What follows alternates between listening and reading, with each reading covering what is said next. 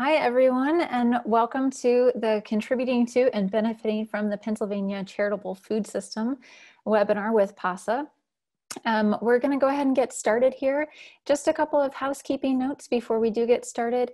All of the attendees are currently on mute, and that's just to prevent any reverb or background noise that might be going on. And so we're glad that you're all joining us. If you have any questions, feel free to go ahead and throw them into the Q&A. After each speaker gets a chance to talk, we'll make sure that we address the questions that we've got, and then we'll have plenty of time at the end for questions as well. So first, a little bit about PASA. We are a sustainable agriculture organization based in Pennsylvania, and we are a group of farmers and change makers, and we're cultivating environmentally sound, economically viable, and community-focused farms and food systems. One of the ways that we do that is through educational events like this, and also through our research and apprenticeship program. So we're happy to have you here if it's your first time joining us. And if you're, I see a lot of familiar names on the attendee list as well. So welcome back to the folks that we know really well. So first, I'd like to introduce our speakers. I am Christina Kostelecki. I'm the operations director here at PASA, and I'll be keeping us on track and on time. But I'm very excited to have Karen Long-Earl from the Pennsylvania Department of Agriculture, Tom Mainzer from Feeding Pennsylvania, and our very own Hannah Smith-Brubaker, also with Village Acres Farm. So first, I'd like to turn it over to Karen Long-Earl, the director of the Bureau of Food Assistance at the Pennsylvania Department of Agriculture. And Karen, I'm hopeful that you can tell us a little bit about the programs that PDA offers for farmers and the charitable food system. Absolutely. Thank you so much, Christina, for inviting me to be here today. At the Department of Agriculture, we have a broad mission. I run our Bureau of Food Assistance, and largely we are charged with helping to connect Pennsylvanians with access to food. We administer the USDA Foods programs, which means that we connect both over 900 school food systems and food banks in all 67 counties with food that's sourced from USDA. So we're talking probably in excess of $150 million worth of food every year. We also administer the State Food Purchase Program, which is normally an $18 million program every year. Again, something we administer through all 67 counties. This year, we got an additional $15 million for that program through the CARES Act. Largely, the counties themselves administer that program and make purchases of that food. Generally, that tends to be a lot of shelf-stable product, just because a lot of the local food pantries don't have a lot of refrigeration and freezer capacity, though that is something that we are looking to work on, because we know that these locations and the people that they serve really do need access to more fresh, healthy product. Not to say that you can't get fresh, healthy product, or that you can't get healthy product through shelf-stable product, but we recognize that some of that healthier product does come through fresh product. One of the programs I really wanted to highlight for folks on this call today is the Senior and WIC Farmers Market Nutrition Program. Pennsylvania is one of the unique states. This is a federal program administered by USDA, but our General Assembly is one of the few states that actually matches funding for this program. Our General Assembly annually provides $2.079 million for this program. And folks may have heard that this year, our General Assembly was only able to do what they call the 5/12 budget. But for this program, we actually got 12 months worth of funding for the program.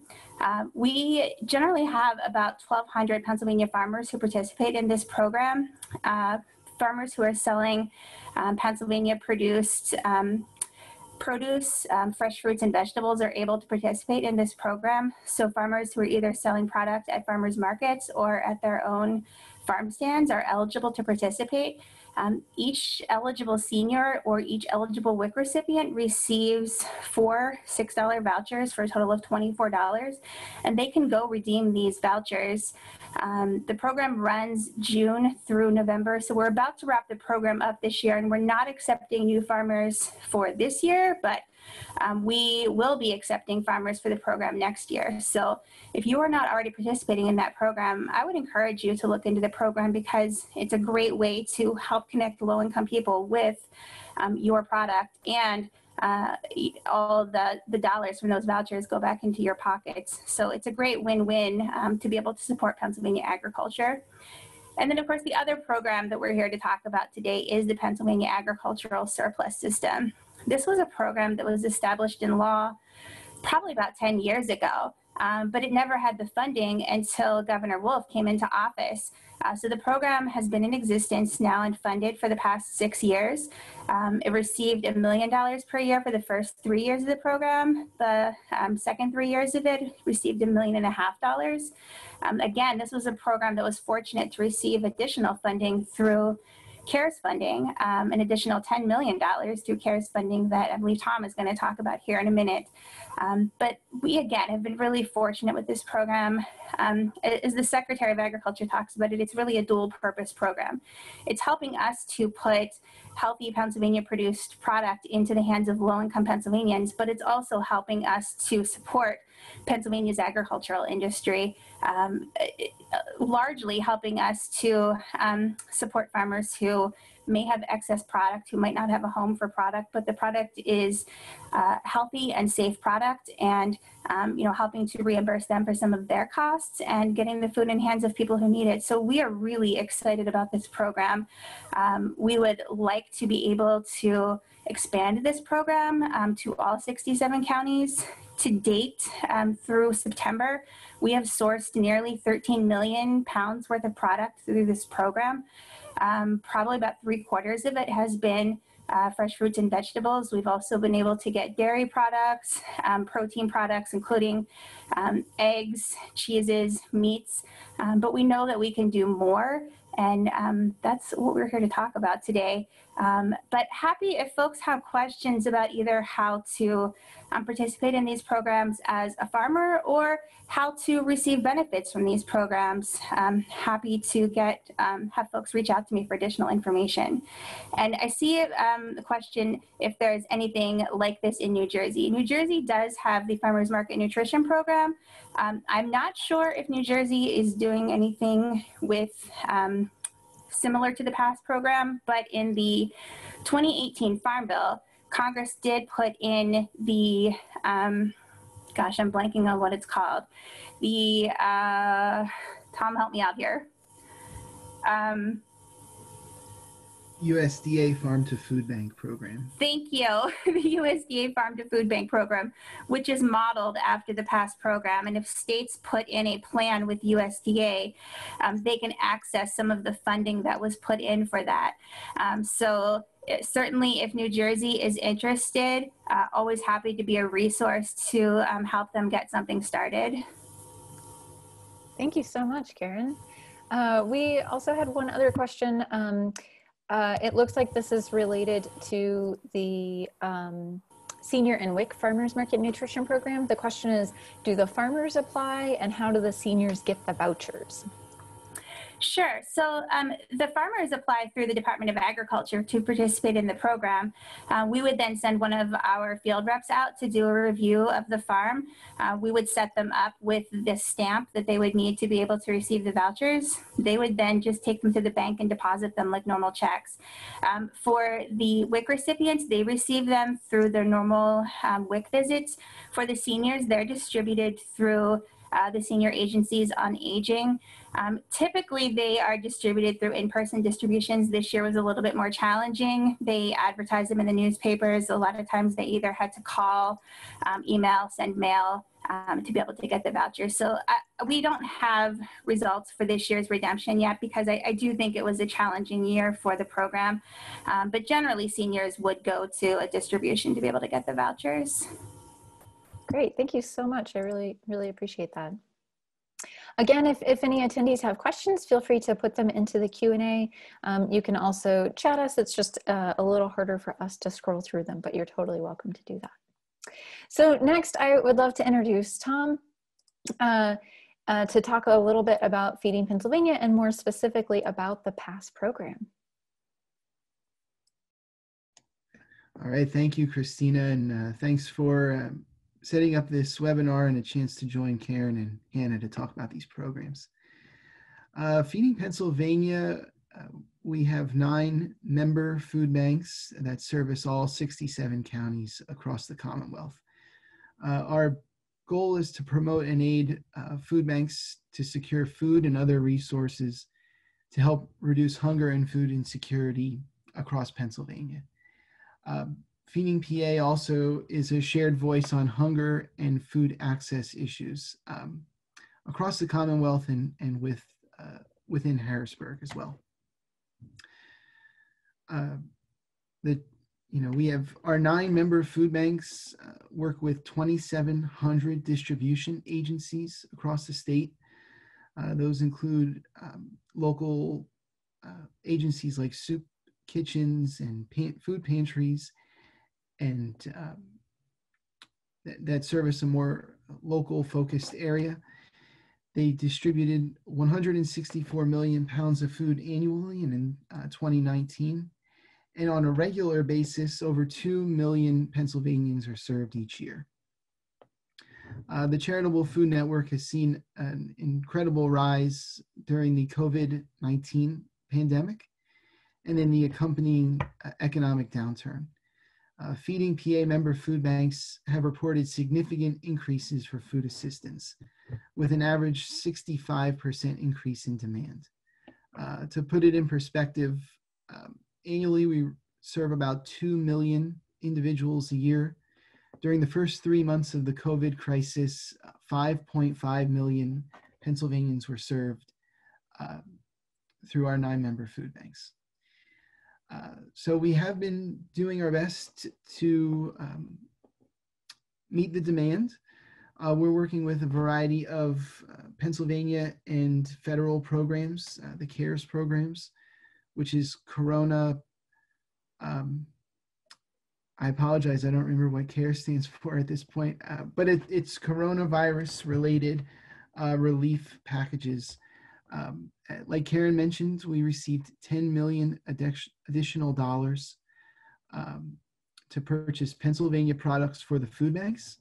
$5 million was set aside for dairy and $5 million for other food and agricultural products such as produce, meat, and eggs. Thank you, Christina. Coronavirus aid, relief, and economic security. There's been other CARES programs to the county level that have gone directly to food banks to assist their efforts, including increasing storage capacity, and some CARES programs through PDA that have directly benefited farmers in their efforts and their challenges during the coronavirus. Feeding Pennsylvania also has some other programs that we work with. The Healthy Pantry Initiative partners with member food banks to increase healthy food and beverage options. They work with nutrition educators, healthy food tastings, demonstrations, recipes to encourage healthier eating habits among those that get food from the charitable food system. We also, within Feeding Pennsylvania, have the Mid-Atlantic Regional Cooperative, which is a regional produce distribution serving our Feeding America partner food banks from New England all the way down to Virginia, 23 participating food banks. And they distribute about 1.5 million pounds of produce each month. And then last but not least, the USDA Farm to Food Bank program and the PASS program, which Karen had mentioned earlier. Through these, we work to get more Pennsylvania food and ag products into the food bank system.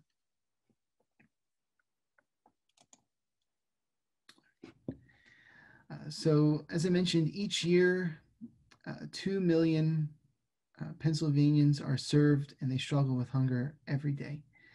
The Pennsylvania Agricultural Surplus System, the PASS program. Feeding PA is the statewide contractor for PASS, and we partner with our 9 Feeding PA food banks and 4 additional partners to serve all 67 counties in PA.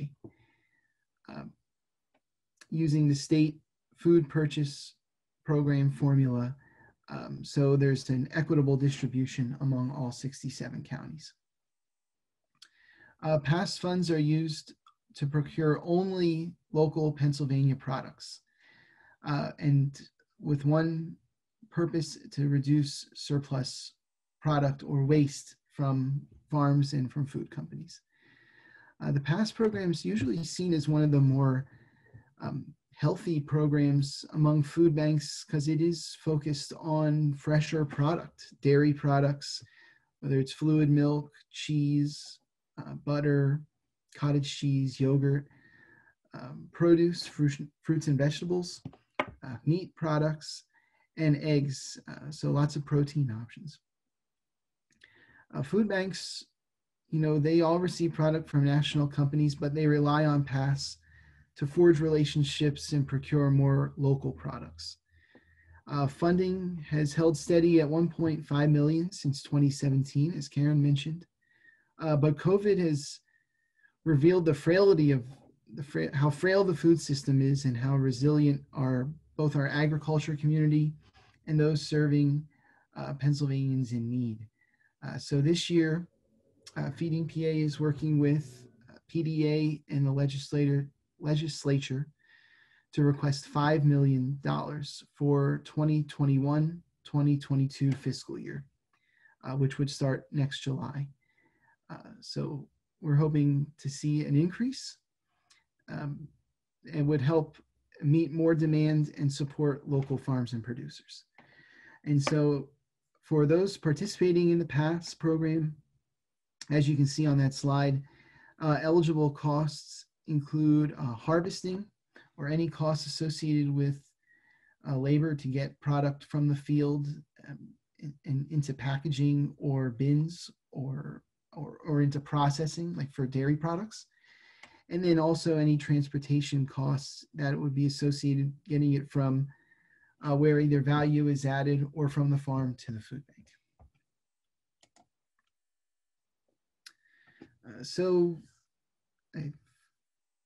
The PASS program, we kind of get our products from 3 main areas. Most contributions are probably the surplus at harvest. So when a farmer or producer has extra product remaining, we work with their regional food bank to determine the need.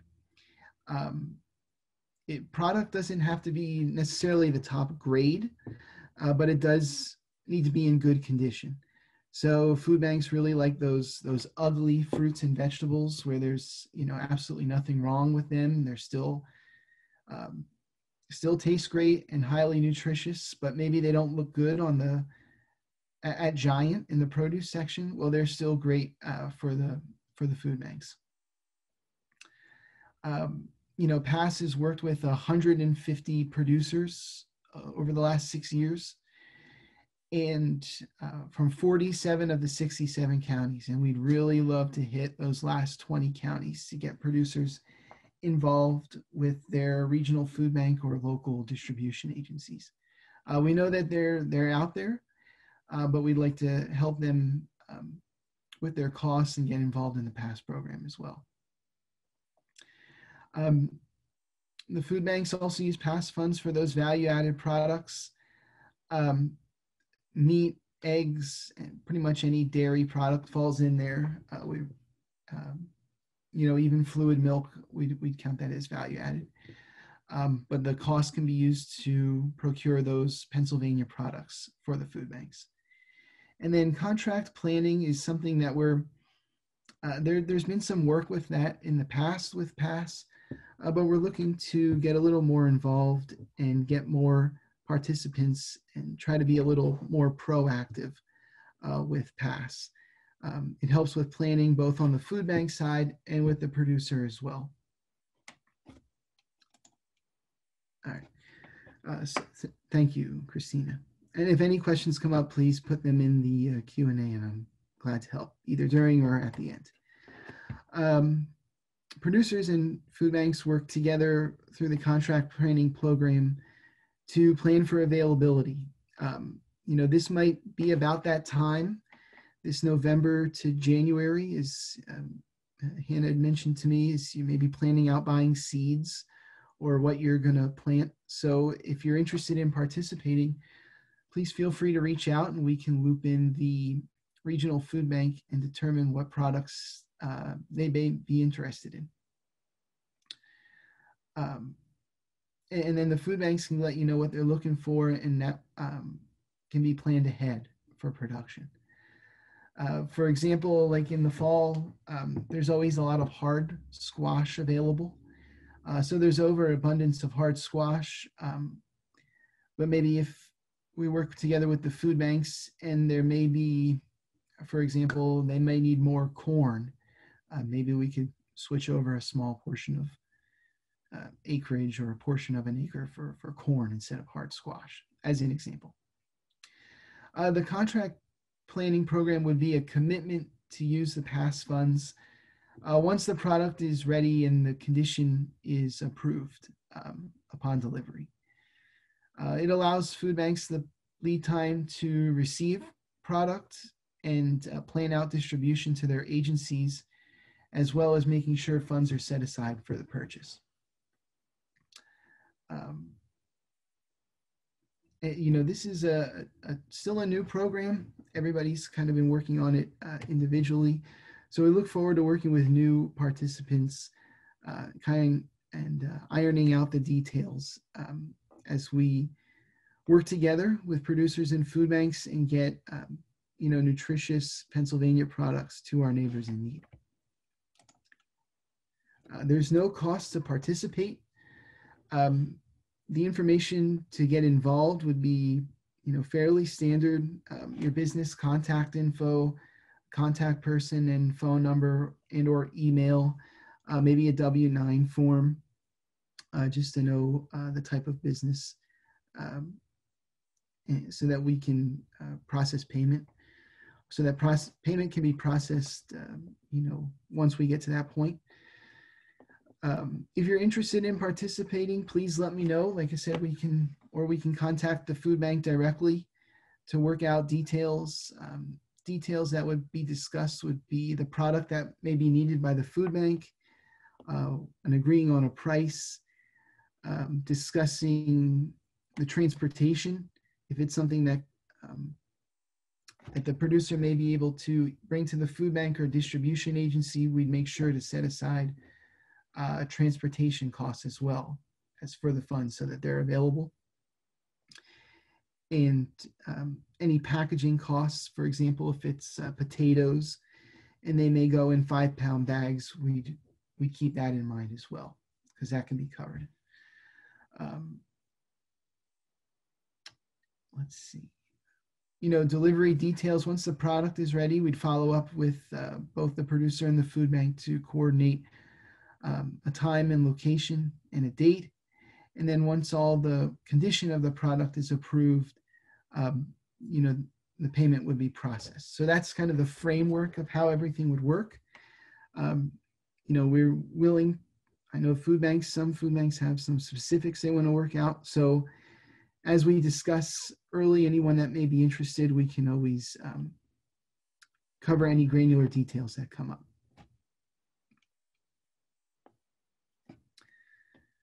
This is the map of our regional food banks. For the past program, we work with 13 that cover all of the counties. So wherever your business or farm is located, we can reach out to the food bank in that corresponding region. This is also on, I believe, on the PDA website and on the Feeding Pennsylvania website. So we can provide more information as to the direct contacts. Or of course, you can always contact me and we can sort out where to get started. Thank you so much. That's really helpful information. Thank you. So we had a question come through. Do farmers have to have a USDA farm number to participate in the PASS program? I don't believe so. No, Karen's also nodding. No, you wouldn't need a USDA farm number. We haven't had that requirement yet. Thank you. And again, you can put any questions into the chat or the Q&A, and we'll come back to them as we've got some time. So we've heard kind of the overview and some of the specifics about how to participate, but we also wanted to talk to a farmer who has participated and who has donated through the PASS program. And there's a plethora of folks, like Tom mentioned. There's a whole list of farms who have participated, but we have one in-house that was really easy to talk to. So we'd love to invite Hannah Smith-Brubaker, who is the co-owner of Village Acres Farm and Food Shed, and also our executive director here at PASA.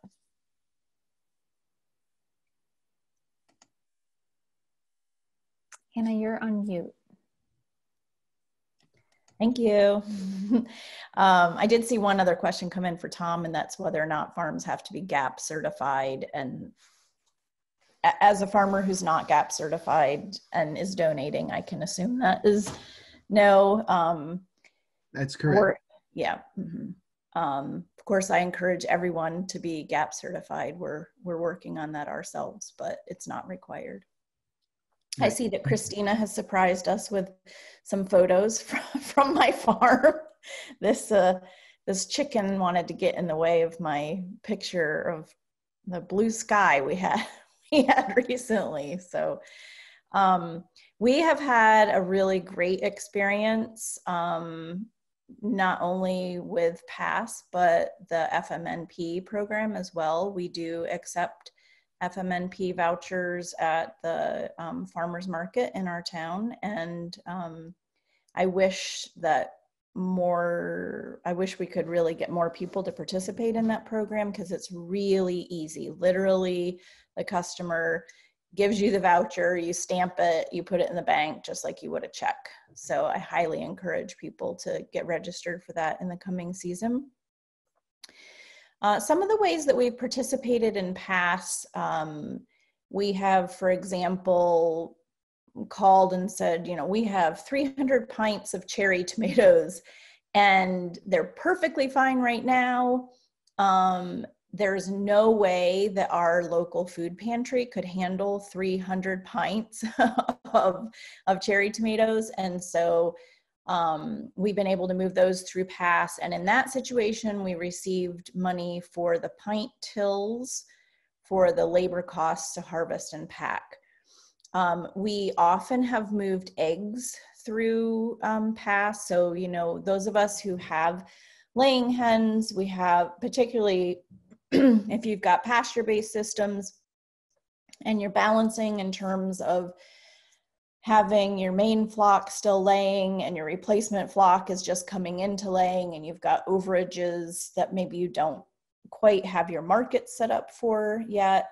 In that case, we might call and say we've got 350 dozen eggs. And in that situation, we actually have gotten money for the cartons and the labor costs for collecting and packing. But also, depending on the demand for something like eggs, a nominal amount of money, I believe, through a separate from the food bank for the eggs themselves, if it happens to be a product that they're actually wanting to purchase as well. Mostly the things we've moved, like mixed vegetables, or if we have seconds of something, we aren't asking for or receiving any money for the product itself, just for the labor and the packing costs. For us, we sort of, at first I was a little bit leery, because I thought, oh gosh, will this replace the donations we're already making to our local pantry?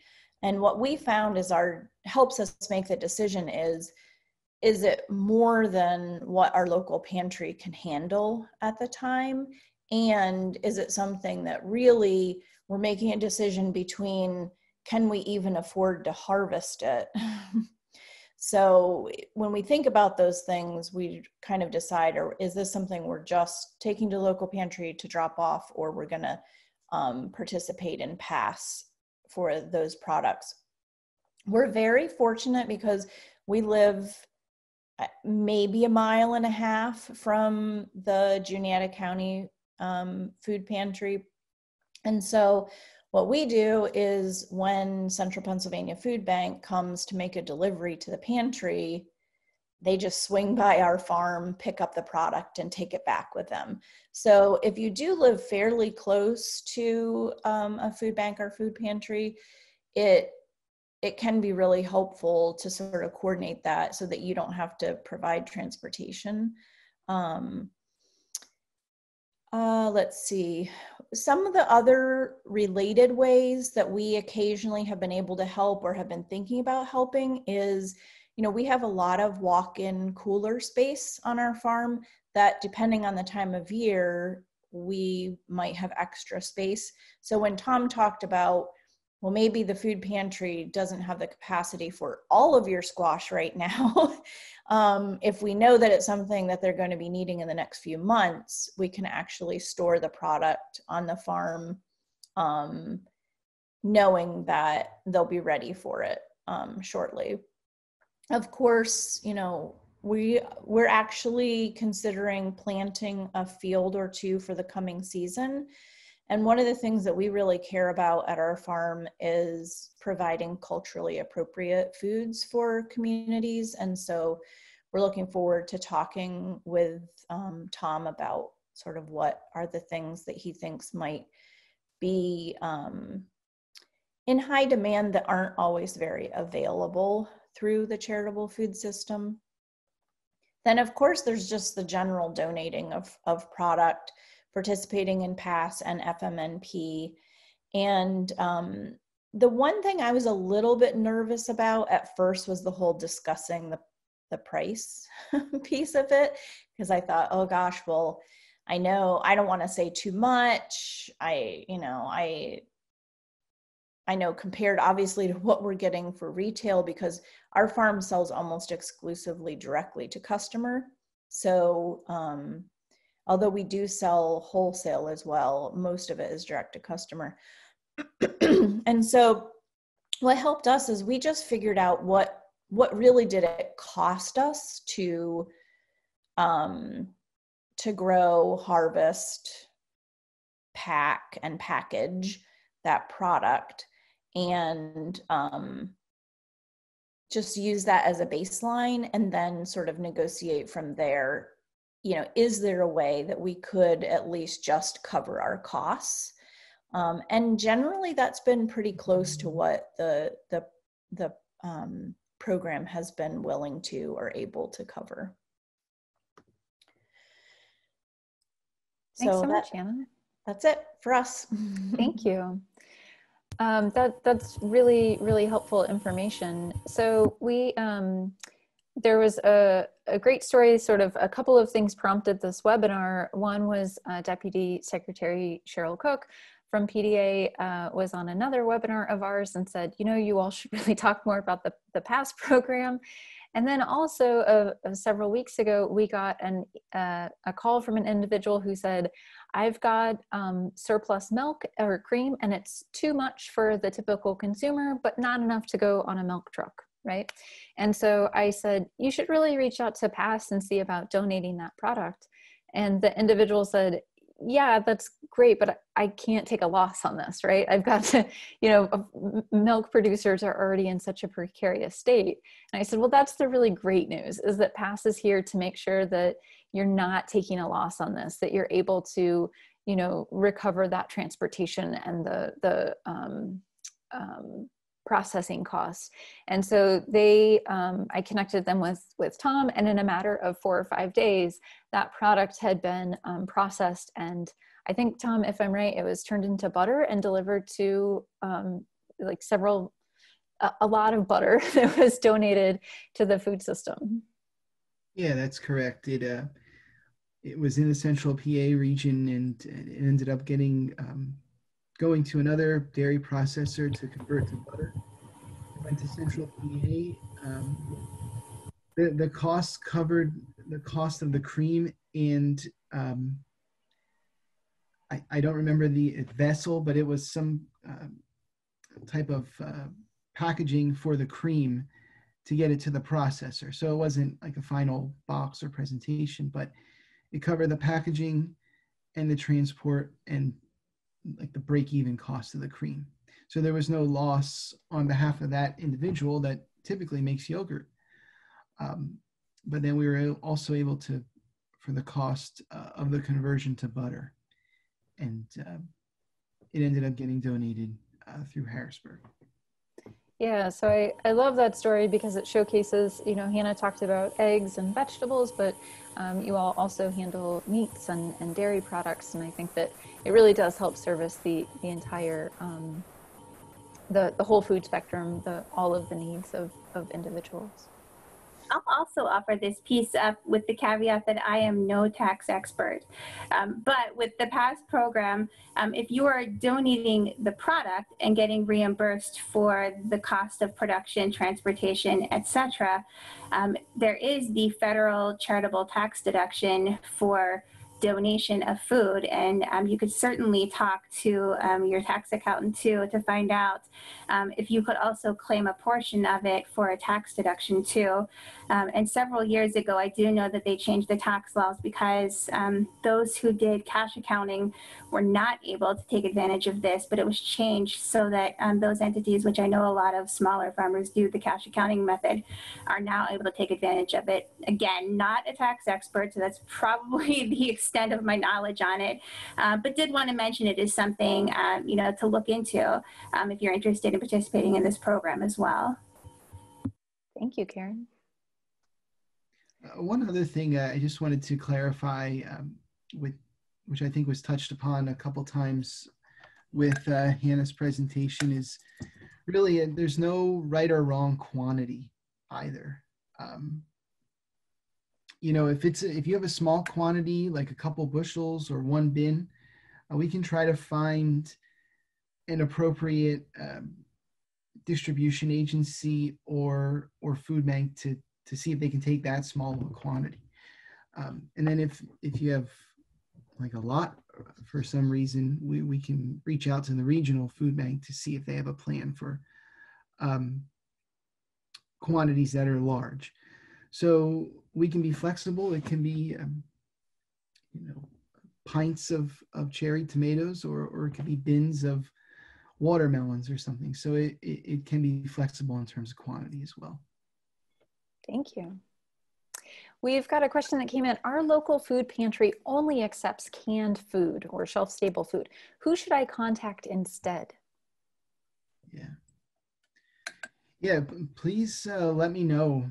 You can reach out to me via email or phone, and we can go up to the regional food bank, which covers your county, and there may be another pantry or distribution agency within your county that might accept fresh food, or it might be a little bit more of a transport away, but we can work with them. And if it comes down to logistics, we can try to figure that out and find another location that might accept that product.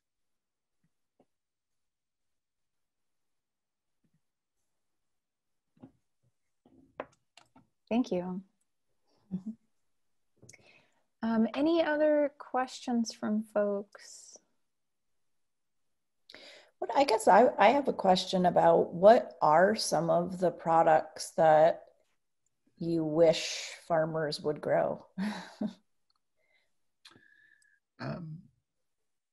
Well, I think it's a lot, I'd say more fruits. You know, we get an abundance of apples.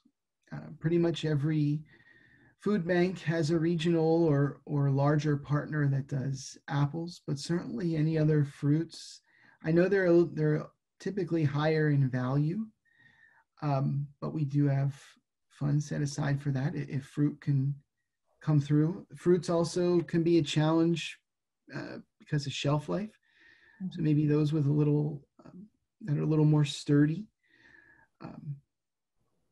Other vegetables that can be moved. I know there's a lot that goes into the process for transport and storage. But we get a lot of those that are hardy, the squashes and the potatoes and the apples. So if we can work together on those that, that can be moved just in time, that might be an option for the PASS program. Mm-hmm.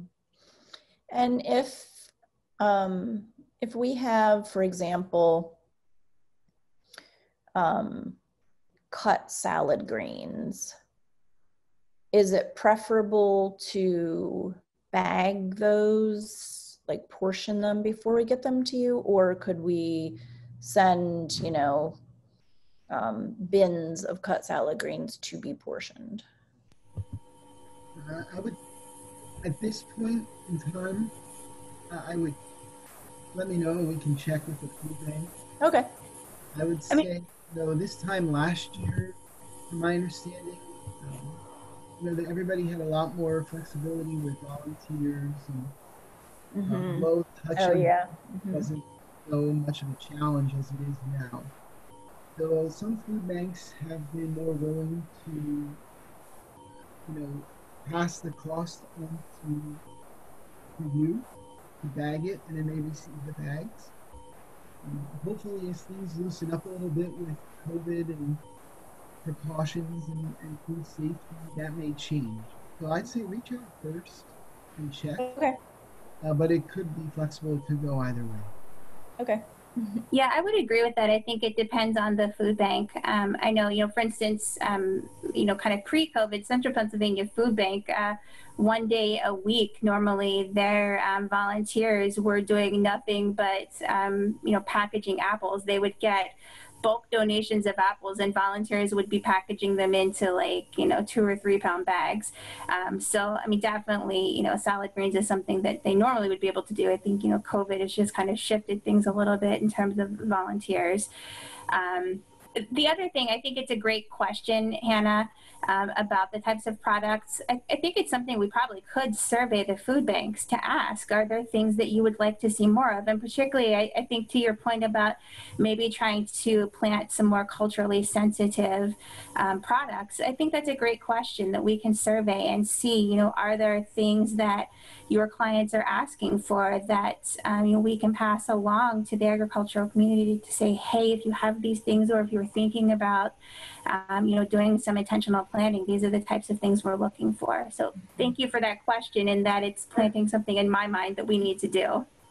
Yeah, I can even see the advantage for a farmer who, let's say I'm trying to decide whether growing ground cherries for, a potential new market is something I want to start doing.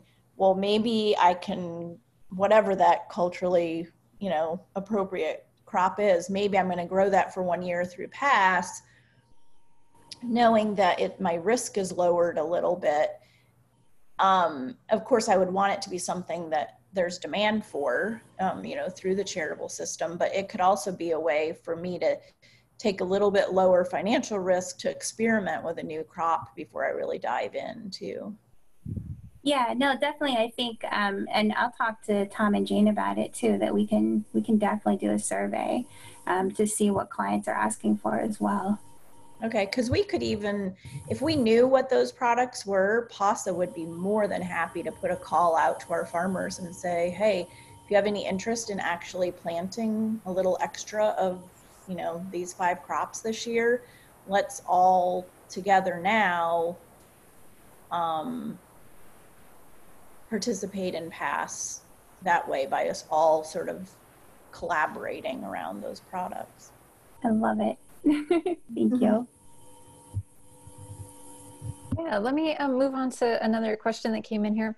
Can you give some examples of products that have been contract grown using PASS? So how do you handle, for example, unexpected crop issues or potential changes in the demand or the need of on the food bank side? Right, thank you. And I'd say from the examples I've um, had and heard of in the past, it's been, I think, some leafy greens have been planned ahead, various types of lettuce and cabbage and such. They've been fortunate to not have issues.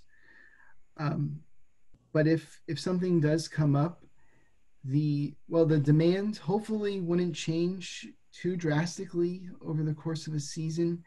Um, the order would be based on expected demand. If there's a crop issue, the product would just unfortunately not get delivered.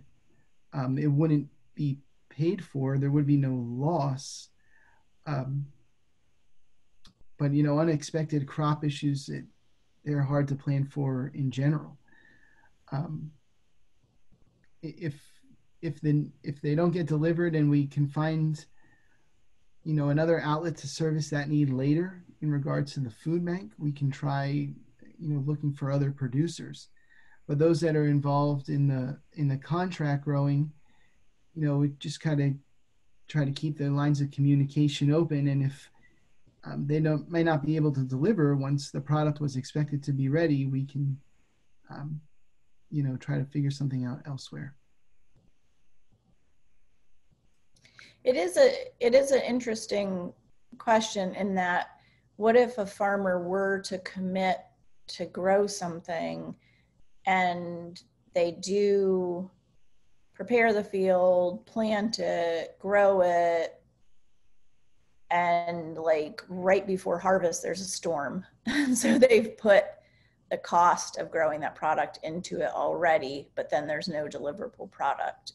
I'd be curious to know sort of what would happen in that situation. Yeah, I mean, we'd have to. That's a great question. Yeah, I don't know. It's just something to think about. Probably address that case by case. We can reimburse when product is delivered. Yeah, my thought on it is that, if I mean, that we can't reimburse for product that's not there. So unfortunately, that's a loss to the producer. However, if the producer has something else, say they planted corn that they were intending to donate, and the corn wasn't viable, but they had an excess of green beans and peppers that could be donated to the program. I mean, certainly, we could take other product other than what they intended to put into it. That doesn't mitigate the loss for that product, but it wouldn't totally cut that producer off from participating in the program. I know that's not an ideal answer, but I think that's probably the best option we have. Thank you.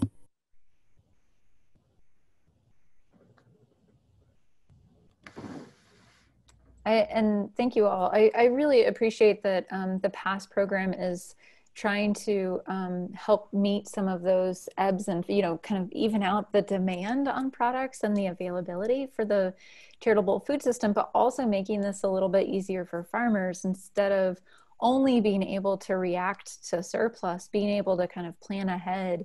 And again, you're starting to think about your planning for next season now. So now's a really great time to reach out to Tom and find out what are some of the needs, what are some of the things that I could supplement? Could I add an extra half a row or an extra row specifically for the charitable food system? And to me, the really great part is that you can cover some of those basic costs, but also give back in this time that has been incredibly difficult, both for farmers, but also, that demand on the charitable food system has so hugely increased.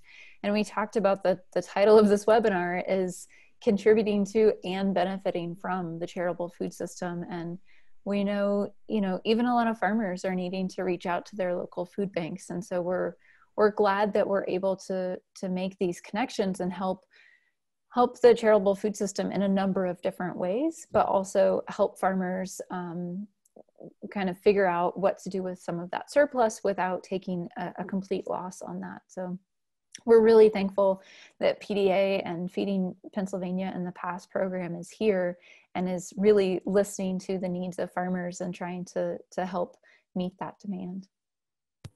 Christina, I'll just add, if there are farmers that are in need of food assistance, there is no shame in reaching out. Please reach out to me, reach out to our department. We can put you in contact with your local food bank. We can put you in contact with our partners at Department of Human Services who administer the Supplemental Nutrition Assistance Program. If you have children, we can put you in touch with Department of Health who administers the WIC program. There are resources out there, and just because you are growing food doesn't mean you may not also be in need of food assistance, and certainly more than happy to provide assistance to anyone in Pennsylvania who's in need. We've seen on average a 55% increase across the state in need for food assistance.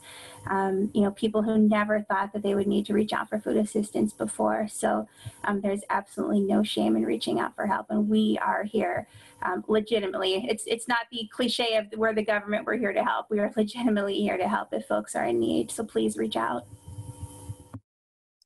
Thank you so much for that. I don't see any other specific questions. We did have one before the webinar started asking, and I think you touched on this a little bit, Tom, but they were asking about the specific kinds of questions that would be required for the registration information for a farmer wanting to participate in this program. So can you kind of talk through, just like someone picks up the phone and calls you, what are some of the next steps? What are some of the questions that you ask that they ask? I mean, sure. In terms of, business info, certainly just the basics. Contact info, address, name and phone number, email. We just need to know the location. That's probably the first thing to get us started, because then we can figure out which food bank they would fall under, so we can work within the Charitable Food Network and pick the right partner. I mean, from there, questions I would ask are, product they would be interested in, donating or working on us with. If they have product available right away, certainly the quantities, and, if they would need help with transportation, or they can provide transportation. If it's just, a small order that might be able to go to a food distribution agency within their county. Pretty, what I would say is pretty basic. And then of course, they usually have some additional, more granular questions that we can help answer at that time. But in terms of required info, try to keep it pretty basic in terms of, how they would like to participate. Thanks, Tom. And I'll just go back to that example of the individual who called us a few weeks ago. They, had never participated with the past program or done any donations before.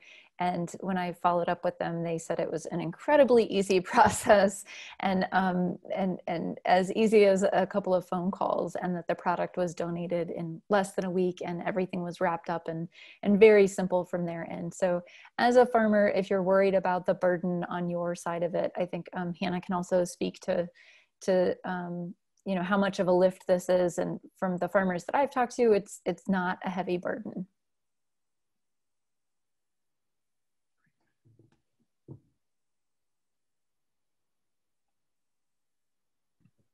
Sorry, I just wanted to say that to echo Christina's comments, we really appreciate you joining us today, and PASA is thrilled to be able to spread the word about the program. Yeah, special thanks to our presenters, Tom and Karen and Hannah. helping us give a really well-rounded view of the charitable food system and specifically that PASS program. And I do hope that if you're an attendee, either a farmer or someone who is in close contact with a farmer, and you hear about surplus, that you pass along the information and help them connect. If you can't remember it, feel free to reach out to us at PASA. We're always here to help make these connections. And we will look forward to seeing you all and hearing about these connections. Also, if you have any really good stories about working with the charitable food system, please let us know. Those stories are really helpful to be able to pass along to other farmers and to showcase the strength of this system. Thank you all for joining us, and we'll see you at the next webinar. Thanks, everyone. Thanks.